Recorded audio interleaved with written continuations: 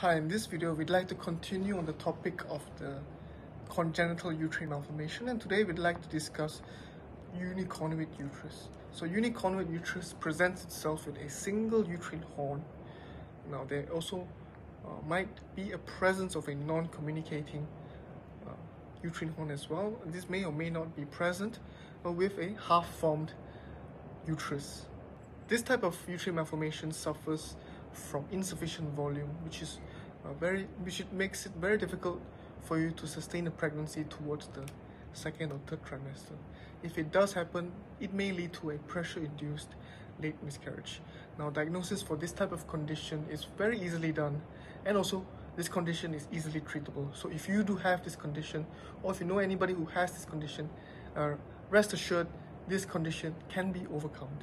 So diagnosis involves using diagnostic hysteroscopy, HSG, which is just an X-ray image of the uterus, and also 4D color Doppler ultrasound. All these three diagnostic tools will help us get a better picture of what exactly is your shape, what is it actually lacking, and once the problem is properly identified, we can then proceed to surgery. Now, this type of unicornuate uterus can go both ways. One of the two ways. So either we can introduce a uterine expansion if there is no presence of a non-communicating uterine horn.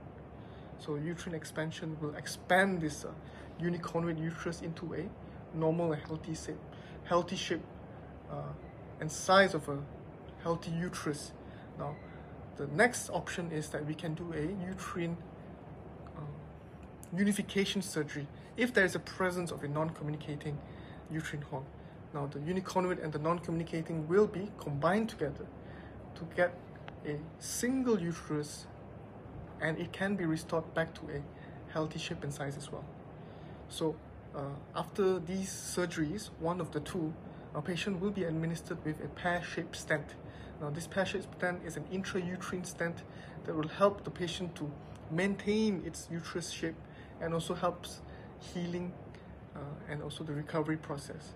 Once patient is healed, approximately 3 to 6 months, then patient is recommended to begin conceiving, and once you do get pregnant, you can sustain a full-term healthy pregnancy. Now, to find out more information about these uterine malformations and its treatment, please visit our website. If you have any questions, leave them down in the comments below for me.